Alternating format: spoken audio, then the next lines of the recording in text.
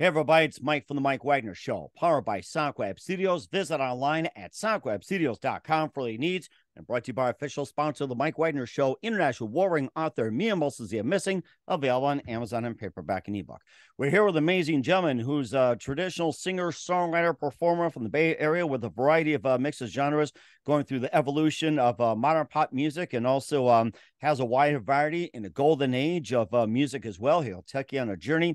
He began his career writing songs, collaborating with Lindsey Buckingham and Stevie Nicks at Fleetwood Mac. He was scouted by ABC Records and continued his work after that, and also to new crowds as everything else. And he also has a couple of releases, River of Life and The Winds of Fortune, running close together, and also will be featuring one of his singles to talk about as well too. And he's been in the music business for quite some time, not just for the money aspect, but for the pure love of it. Why the pure love of it? We'll find out just 1 minute. Live, ladies and gentlemen, from Plus Studios in the beautiful downtown Bay Area, the multi-talented traditional singer, songwriter, and performer, the very multi-talented David Harley. David, good morning, good afternoon, good evening. Thanks for joining us today. Thank you. All right. Well, thank you for having me.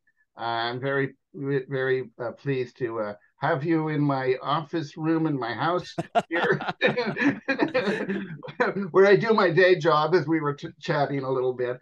And then my studio is just down the hall, right? So it sounds like you got a big facility right here. This is like my little studio right here. It's a home. It's also a place to sleep, place to eat, and of course a place to grab some coffee, get some water, get something to drink. It's like, it's all in a nice little area. It's like I think we're getting in the age where it's like you're combining home, office, luxury, all in a nice little space. It's kind of making a comeback here. So, so it's good. Ever since, like we were saying, ever since COVID happened, that it kind of like, it's like that story of the Brer Rabbit. Please don't throw me in the thorn bushes or something. Don't throw me. Don't. It turned out that it was done a lot. Actually, did a lot of good too. Just kind of breaking everything up and restarting from kind of more where life should be at, which is some kind of more balance of your life being intersecting with your job a little bit better. And that's really amazing too. We'll talk about that. So you're a traditional singer, songwriter, performer from the Bay Area with a variety and a wide mix of genres, going through the evolution of modern pop music into today's world, and began a career writing songs, collaborating with Lindsey Buckingham and Stevie Nicks of Fleetwood Mac, and you were scouted by ABC Records, and you continue your work as well too, and you talk about your day job, and you intertwine your career with the things you've done, and also with music as well too, and you also have a couple of releases, River of Life and Winds of Fortune, and the feature song we'll be talking about is Lights of the Bay. And before getting to all that, David, tell us how you first got started. Okay, sure. When I grew up, it was actually the folk music scene that was really happening.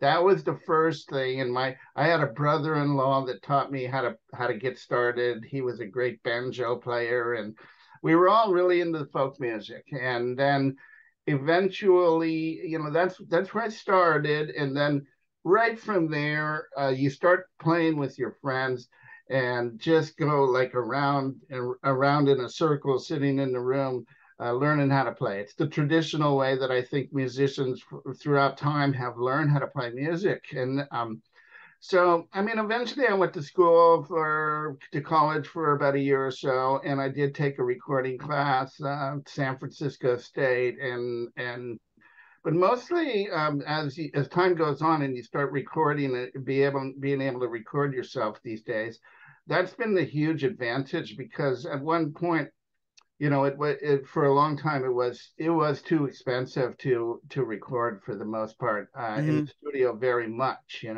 But now you can really take your time and kind of work things through, and because of the kind of music I do, which is traditional music, very structured in a lot of ways toward the old school type of music, which is kind of making a comeback. People are starting to respect it a little bit more, I suppose, and it'll never go away. And like talking to our mutual friend Carla, things come and go.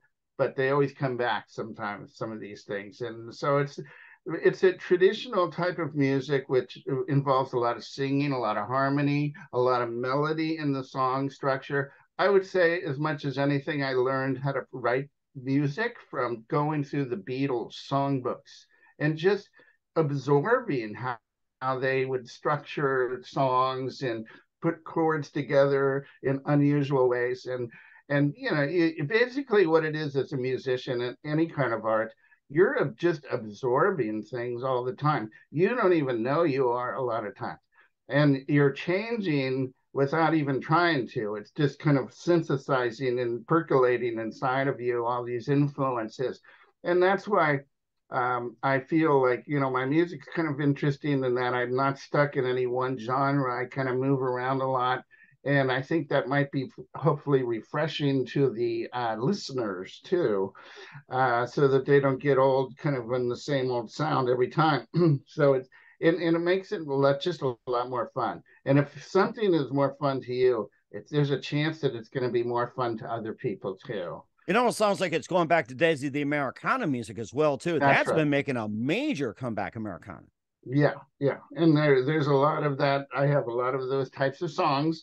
And as time goes on, we're really working now to get some of these songs out there, because you know I did kind of have to take a let's say a side route in my life to in order to focus on trying to make a living more than I would have liked.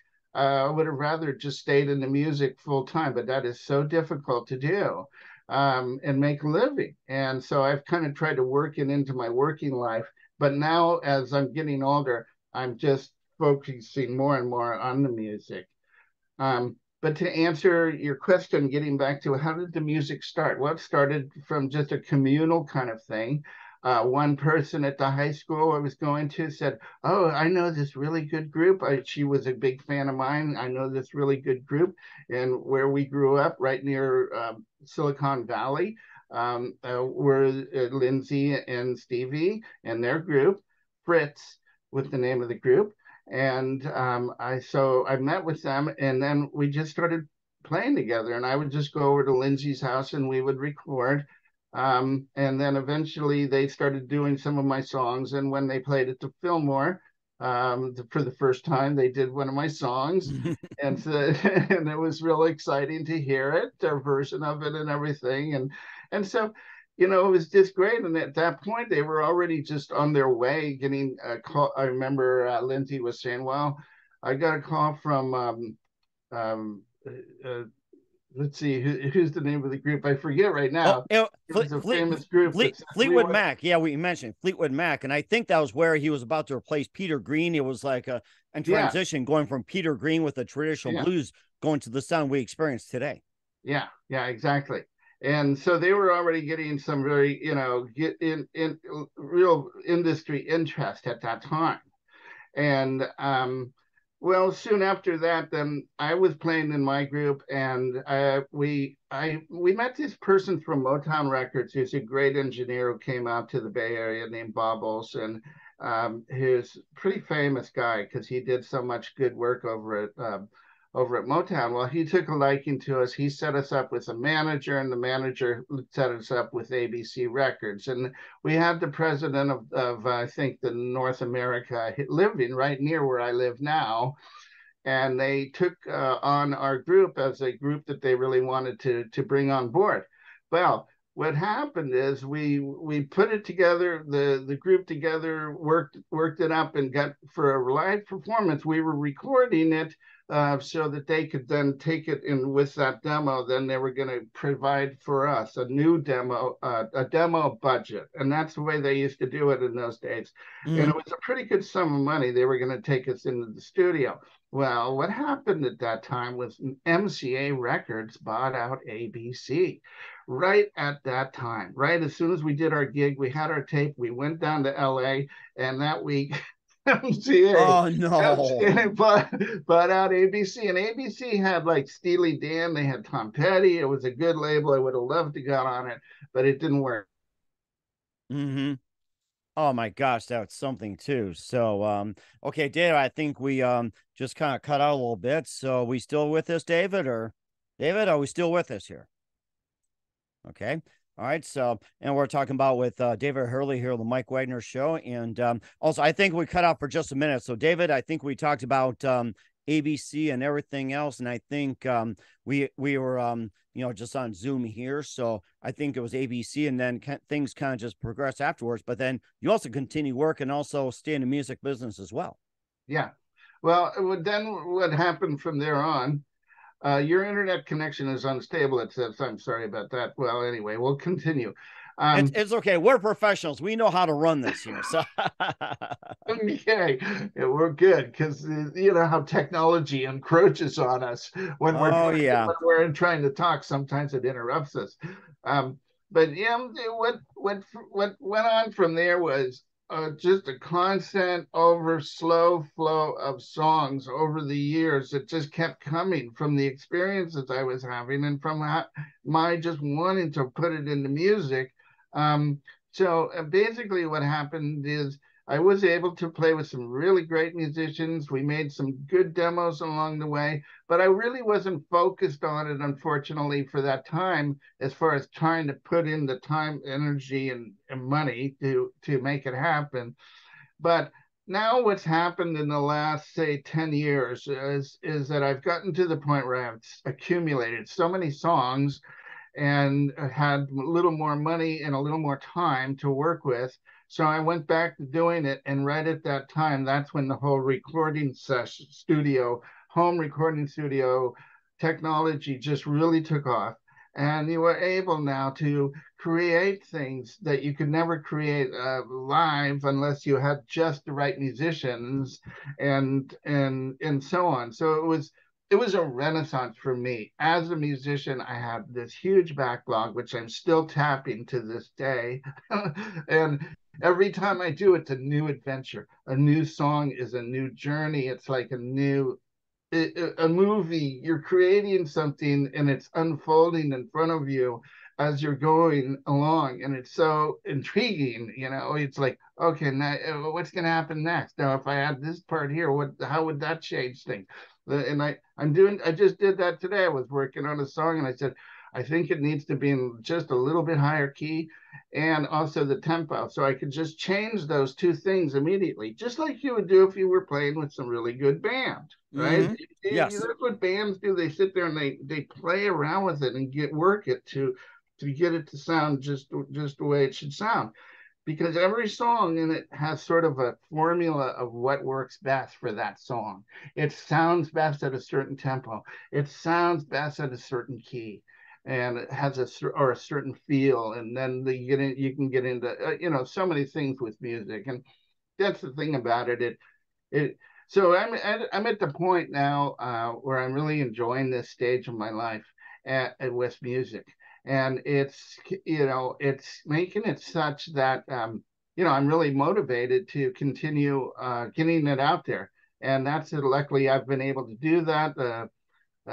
In the last year, I had some funding to work with and was able to get some promotion going, where we put together some of the promotion for the Lights of the Bay, the single that I released. And also, just backing up a bit, you mentioned the two albums. Yes, Lights of the River of Life, and and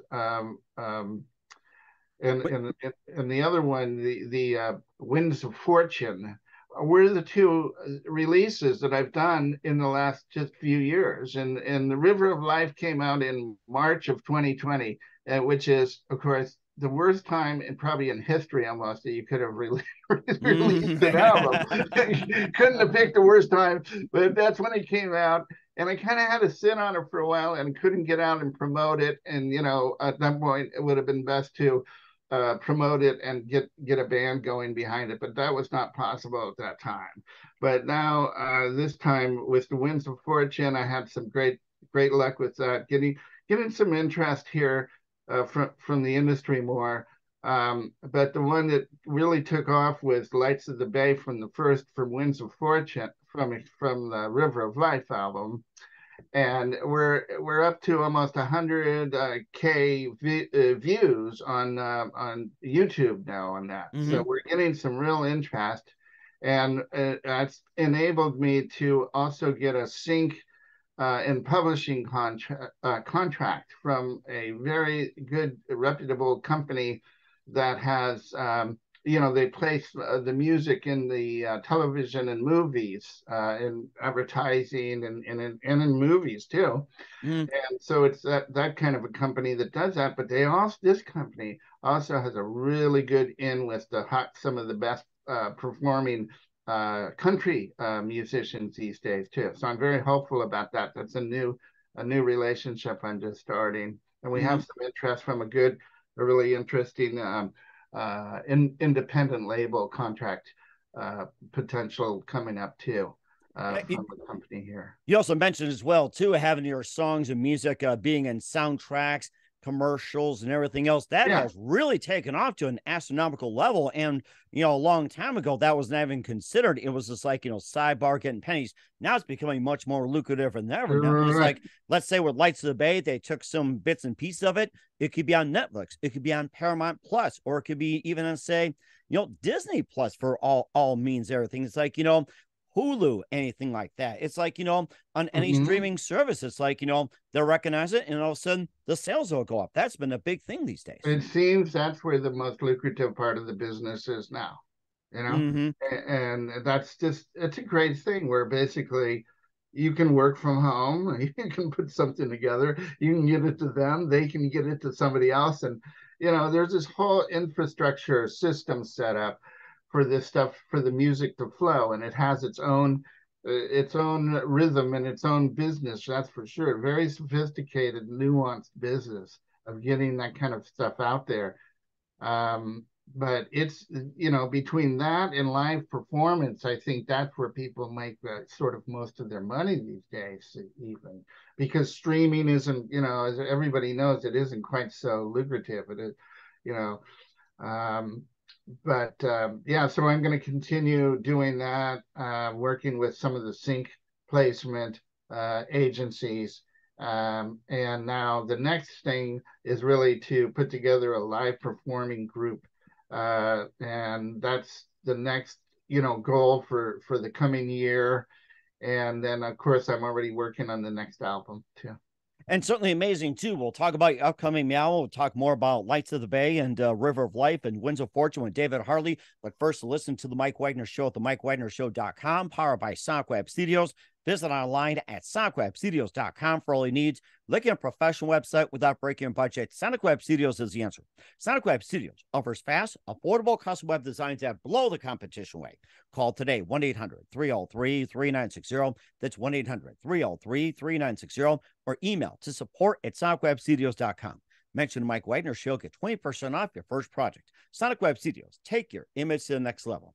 Also, time to give official shout out to our official sponsor of the Mike Wagner Show, international war ring author Mia Molson-Zia. If you love fast-paced mysteries, you love Missing by Mia Molson-Zia, available on Amazon and paperback and ebook. Missing is fast-paced and intriguing with an unforgettable twist. Takes place in 4 countries, 2 strangers, 1 target, where truth is illusion and those you love will be the first go missing. It's available on Amazon and paperback and ebook. Missing by Mia Molson-Zia has garnered great reviews. And Eve 11 enjoys by Howard celebrities, including Joanna Cassie, Forbes, Riley, and Manilis. So grab your copy today for it goes Missing by Mia Molson-Zia, available on Amazon. Also, check out The Mike Wagner Show at themikewagnershow.com on over 40 podcast platforms. Heard in over 100 countries, including Facebook, SoundCloud, Spreaker, Spotify, and iHeartRadio. Also, Anchor FM, iTunes, Apple Music, YouTube, BitChute, Rumble, and more. Also, Mike Wagner Show can be heard on HamiltonRadio.net every Thursday night, 9 p.m. Eastern, 8 p.m. Central, and a few networks coming soon. Take us with you on any mobile device. Subscribe to The Mike Wagner Show on the YouTube channel. Follow The Mike Wagner Show on Instagram, Twitter, and TikTok today. And for great gift ideas, go to Amazon.com. Check out The Mike Wagner Show podcast. T-shirts, pop sockets, throw pillows, tote bags, hoodies. Makes great gifts 24/7. Go to Amazon.com. Check out The Mike Wagner Show podcast. And for more great gift ideas, go to Amazon.com/Mia Molson-Zia for great books like Missing, Once, and Wrinkles. Also T-shirts, pop sockets, hoodies, phone cases, and more. Amazon.com/Mia Molson-Zia. Check it out today. Also support The Mike Wagner Show on Anchor FM, PayPal, and the MikeWagnerShow.com. Make sure you do so today. We're here with the multi-talented traditional singer, songwriter, and performer from the Bay Area, David Harley, here on the Mike Wagner Show. And before we talk about your upcoming album, Lights of the Bay, your feature release, you did River of Life and Winds of Fortune. And tell us more about River of Life. You talked about, especially when it just, inadvertently came out in the pandemic of 2020. And, tell us a bit more about it. Also, some of the songs like Far Off Places, Rising Sun, Better Life, title track, and more. I mean, tell us more about the album and what was the actual inspiration to write as well. So you want to talk about some of the songs? That's fine too. Sure. Okay. Well, the thing about that is it's my first album where I really got serious about putting it together on a level that I knew the songs could be released. And I mean, I had done an album by myself in the '90s, and but this was different. And like I said, I kind of came out of hibernation with not focusing all the time on the music business into really starting to focus on it. And this was the result of that, of recording for a few years, of bringing up old songs and writing some new songs along the way. And every song is interesting, that every song has a story to it of where it came from. And it's a big genesis of how this came about. And it usually always has something to do with some profound experience in your life. Like A Better Life was written about my mom, who unfortunately passed away, who I was very close to. And it was a song like that. Actually, there's another one on there from my older brother. That is The River of Life, that I wrote about him, who also passed away. Rising Sun was a song that I wrote when I was really young, and it's Sun, S-O-N, and it has some very kind of spiritual connotations to it, and it's a classical kind of song. I was living in a church at the time, as the caretaker of the church, and they had a big pipe organ, and this song kind of came out of that. Living there and being able to play that instrument, I think, was the way I wrote it. And also, Break of Morning was written at that place, at that church, and now it showed up years later on this album. But Lights of the Bay was really a nice one. I mean, I always knew that it had something special about it, and it was written when I was living in San Francisco and working there in the financial district, and I would take the crosstown, best buses every morning to get to work, and everything was just rush commute, coming and going to work. And well, that all made its way into the song, and that's what the song is about. Is another day of work, and I just got to get away. And it was about this workaday life that people have, but on the weekends, when they can live the way they want to live, then they can cut loose, and the rhythm of the music will set us free, and dance all night by the lights of the bay. And so that's the chorus. And the thing also about this album in general was that I used some very cool studio musicians called Studio Pros out of LA. And the person I was working with is an old musician friend of mine. He's a very good producer too. And he was starting his vinyl company of pressing vinyl records, was so busy doing that. He said, I can't keep doing this fast enough, because I was ready to go. I was just putting the songs out. Okay. All right, looks like we're having a little technical difficulty with Zoom here on the Mike Wagner Show. We're here with David Harley on the program with Winds of Fortune and also River of Life as well too. And we're just talking about some of the music business and everything else here on the program. I'd like to remind everybody, listen to the Mike Wagner Show at the MikeWagnerShow.com. It's powered by SonicWeb Studios. Visit online at SonicWebStudios.com. And it looks like, David, I think we're back on as well too. We're and back up. Okay. Yeah, we're back on. We'll talk about studio musicians, vinyl, and everything else. So we'll just kind of like that. And we're going to try to get these bugs out of the system too. That's another it's like a post-pandemic problem. Try and get these gremlins out of the Zoom system. It used to be like in electronics. Now it's made way to Zoom. I know. So anyway, just to finish that thought, it's so interesting these days. What you do is you take your stems, they call them, those are your tracks, and you send them to the studio musician that they are working through, and then they do their tracks, and then they send it back to you. And they did help mix the album too, which was really nice. And so it's just a great thing that we can do now to share, to collaborate with other musicians, is that you can send them your work and they can contribute to it and send it back to you, basically, with their Mm-hmm. parts on it. So those musicians, a couple of those musicians that played on Lights of the Bay were just super good, and you can tell. The keyboard player I heard he was a Motown studio player, and so was the girl singer, was just fantastic. And so you put all that together, and the stuff I was able to contribute there, as far as all the other tracks. And then I have an good old friend bass player that I was working with back in my original groups, and we're still working together. And so he did the bass parts, and we were able to put together just a track that everybody really likes, and it is kind of like a swing jazzy kind of feel to it. Mm-hmm. And then the story itself too is very like Lights of the Bay. It has lots of the video is really fun. You could check Mm-hmm. it out on YouTube if they want. I've certainly checked that out as well too. It made me think of Moonlighting. It was like back in Yeah, the late '80s or something, and just yeah. really had that jazzy, pleasant feel and everything. And I thought that's like going back to days of Moonlighting, and that's like That's when I wrote it. That's interesting. Yeah. oh my gosh, that is something, I'll tell you. Well, That's yeah, still one of my favorites. Maddie, where are you, Bruce? yeah. Oh, that sort of thing too. And also, you also had Winds of Fortune too. You had the title track, "Be a Survivor," "Out of Orbit," and more too. And tell us about your latest project on that one. What inspired you to write that? And if you want to talk about the songs, that's fine too. Yeah, well, the Winds of Fortune is just, I think it's I've always written some songs that are Latin kind of pop music that is very almost traditional. I always go for the traditional stuff, kind of a format to the song. So, and the Winds of Fortune is about what it sounds like it's about, how we are kind of all sort of beholding to and sort of blown away, blown around by the winds of fortune in our lives, and how no matter what we do, they can kind of trick us into having a different outcome than what we thought was going to happen. And here is a guy that's just, he's singing about, the winds of fortune blow through my life. They come to me like a thief in the night. Mm-hmm. And the winds of fortune, please don't blow me away. So there was that, and it was an exploration of that theme.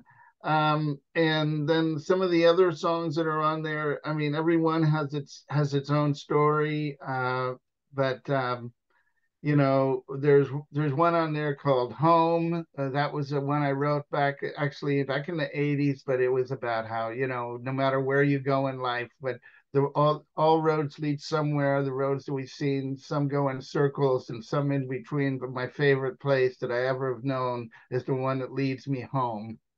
Mm-hmm. Right. And it's about, having that place, that sanctuary place in your life where you can go back to.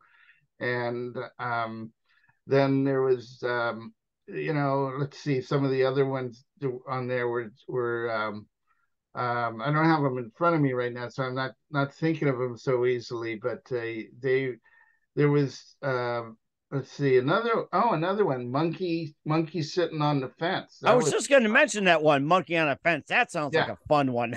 that was fun. And we did it like a storybook, the video. So it opens up, and here's all these scenes of all these monkeys jumping around and playing around. And the idea there, and that was just a really popular one in my original groups. Everybody loved it. And the idea there was, monkeys have no sense, but they kind of know what they're doing, know more than we know, because they don't sweat everything so much. And in the end, it says, the monkey sitting on the fence monkey ain't got no sense, sitting in the sun all day, and all he wants to do is play. And it's in there, I was able to use all these exotic, rhythmic instruments like kalimba, and there's some really neat instruments on there, so you can give it that authentic sound. And we were able to put together this story that was just really, really a charming story, almost like a children's book, is what the video is format is like. Okay.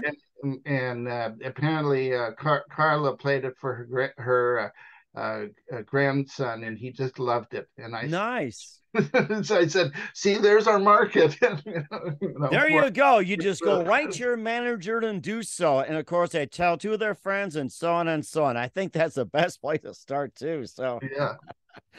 And of course, we also got Out of Orbit. And Out of Orbit, that came out, the video came out really neat on that one. And I'm wearing a spacesuit. And it's basically, it's like, that's about a love affair that went sideways, or literally, you knocked me out of orbit, and I'm falling toward the sky. And it's like, of all the stars up in the sky, none shine so bright as you and I. Of all the celestial bodies I've seen, yours always seem to, shine supreme. He starts talking about this great feelings he has for this woman, but you knocked me out of orbit. Now I don't know why. My polarity is reversed, and I'm falling toward the sky. If it wasn't so damn funny, I think I'd have to cry. But, because you've knocked me out of orbit, so I'm falling toward the sky. So it's like a really fun kind of song, but in a way, it's just taking something that's really sad and turning it into something that's kind of entertaining almost, kind of thing too. Almost sounds like today's love relationships these days, especially on social Yeah. media, Instagram, Facebook, Twitter, and everything Oh else. yeah, exactly. And that's kind of like going over that whole process again and saying, oh well, here goes another crazy one, kind of. Mm-hmm. And of course, holidays are coming up. We got holiday love as well too, and just a bit about that Oh one. yeah, Holiday Love is a true story where I was on a vacation and I met this girl, and she had a couple of kids, and she was in another country, and it would have been very hard to bring her here, and I kind of had to eventually give up on that one, I thought. But I mean, it was a true story, truly inspired by this romantic tryst in a very exotic, yeah, yeah, kind of in the jungle kind of place, in the tropical is the word I'm looking for, kind of place, which I love those kind of places. And met this person, and it was just a really a nostalgic retelling of the story in music. Mm-hmm. And it was there was a lot of feeling that went into it. And there again, the production of it and everything came out really nice. The way we can do things in the studios now with this stuff. So that was another one that came out of that. Which any other songs on there that you I, see? Yeah. I think we covered most of it, but we'll talk about your third album. That'll be up next year. You listen to the Mike Yeah. Wagner Show at the MikeWagnerShow.com, powered by SonicWeb Studios. Visit online at SonicWebStudios.com for all your needs, and brought to you by official sponsor of the Mike Wagner Show, international warring author Mia Molson's The Missing, available on Amazon and paperback and ebook. We'll be back with multi-talented singer, songwriter, performer from the Bay Area, David Harley, after this time out. We're back with the traditional singer, songwriter, performer from the Bay Area, David Harley, here on the Mike Wagner Show. And we cover the River of Life, the Winds of Fortune, and a lot of great things are happening for David. And you got a third album that's going to be coming out, and talk about that one a bit. Okay. Well, I haven't decided on a title yet for it, but I'm getting the songs worked up, and I'm kind of focusing a bit more on getting songs that are going to work well in a live performance setting, which is maybe a little more up tempo, a little more edge to them. And the songs are coming out really really good. It's a great group of songs. that there again, I'm drawing upon it was things that I had written years ago, and whenever I pull them up, I rewrite them, I rearrange them, and then record them, and have an adventure of finally getting these songs to sound the way I kind of heard them in my head in the first place. And there's one I was working on today called "Taking the Time," and it's a jazzy song. It's actually in swing timing, and it's just starting to come out really cool. Um, there was some of the other ones where like "Baby Don't Go" is a real down and dirty blues song. It came out really cool. That also is "I Can't Go Home." Was sort of a R&B kind of traditional Bill Withers kind of feel to it almost. Kind of song about some guy who was an innocent man, but he paid the price for a crime he didn't commit, but I can't go home no more, and that's the chorus to it, and it's just got a real nice jazz feeling to it. There's one called "The Lonely Miles," which is got a horn section and a ripping guitar on it, and that's another kind of hard rocking blues kind of song. And one of the songs we're on the last album, though, that we're going to be bringing out and doing a video of is "Be a Survivor," it's called. And so some of these, and that's a song that's like a traditional blues song in a lot of ways, but it's got its own unique twist to it and some really good guitar playing on it and stuff too. So we're kind of working more toward getting stuff worked up that's going to be better for live performances too. But I always take the time to do songs like "Taking the Time," where Mm-hmm. where it's more melodic, more laid back, and acoustic feeling to it too. Mm-hmm. I And do a that's what lot we of, need to do these days is take your time, not rush, rush, rush. I think you make a great point on that one. yeah, yeah.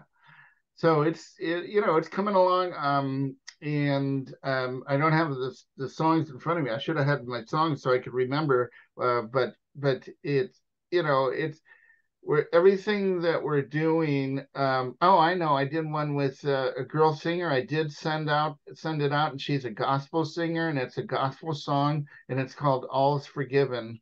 And it's a song. This is one I've written just recently about some, and it was a really I couldn't go into it, wouldn't have time but it was about a relationship where you meet somebody online actually, and Mm-hmm. how one thing you're thinking you're meeting this person that's look one way, and it turns out there's somebody else entirely or something like that.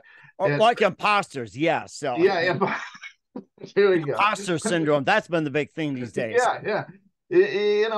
But it was funny. But my reaction to it was though that it's all forgiven, because if you hold in your anger and your hurt and all that um, for another person or something that's gone wrong within a relationship, it just does nothing positive for you. The sooner you can, and it's understandable that people have to grieve things and kind of think about what went wrong, but at the same time, you have to come to a point where you let it go. And that was what it was about. It was just like it's all forgiven in my life. The sun's going to shine, and and the creek's going to rise, and it's all going to be all right, kind of thing. And that's certainly true as well, too. And where can we find Winds of Fortune, River of Life, and all your works at? Okay, so you can find them. The best place that I would direct people to is my website, because it's really nice that you can hear the whole songs and see the lyrics for free. Basically, I'm giving giving it away for free, because if people then want to buy the album, they can buy it on Amazon. And my and you can of course get it on Spotify and Apple Music. You can stream stuff that way.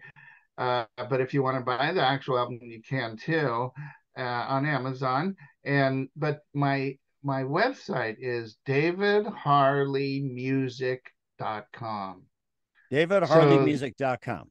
yeah, yeah. And if you go on there, you'll see all this, my story, my history. You'll see the last two albums I did. You'll be able to hear all the songs, take your time, and see my happenings, updates of what's been happening in my career. And also even send me an email and say hi. Would be lovely. All right, we will certainly do so. Once again, we're with multi-talented singer, songwriter, performer from the Bay Area, David Harley, here on the Mike Wagner Show. David, just a few more things here. Who do you consider your biggest influence in your career? That's a good question. I would really have to say the Beatles, because they did the same thing that I feel I do, which is to take all these different influences and synthesize them and create something new, and always with this kind of great musicality to it, and harmony and melody, uh, and thoughtfulness. The lyrics were very intelligent, kind of, you could learn from them from somehow, Mm-hmm. And experience. certainly do as well. And what's the best advice you can give to anybody at this point? To anybody? Anybody, yes, in general. Okay, the best advice I give to anybody would be to just hang in there, because life is full of good things that happen when you do. And sometimes it seems like things aren't working out, but that passes. As long as you just have the commitment and the desire, the passion to have things work for you and what you can bring to the party, so to speak, Mm-hmm. you'll find a way.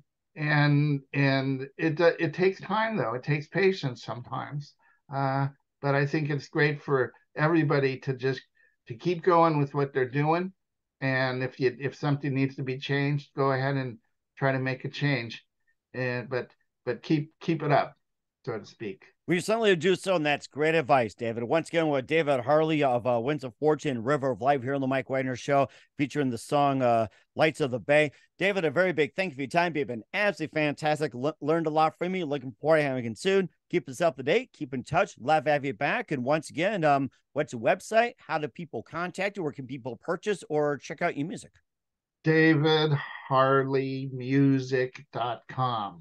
So it's just HARLEY, DavidHarleyMusic.com. Love to have you come and visit my site and say hello.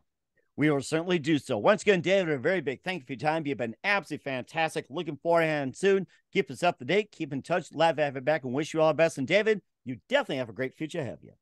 Thank you. Good night.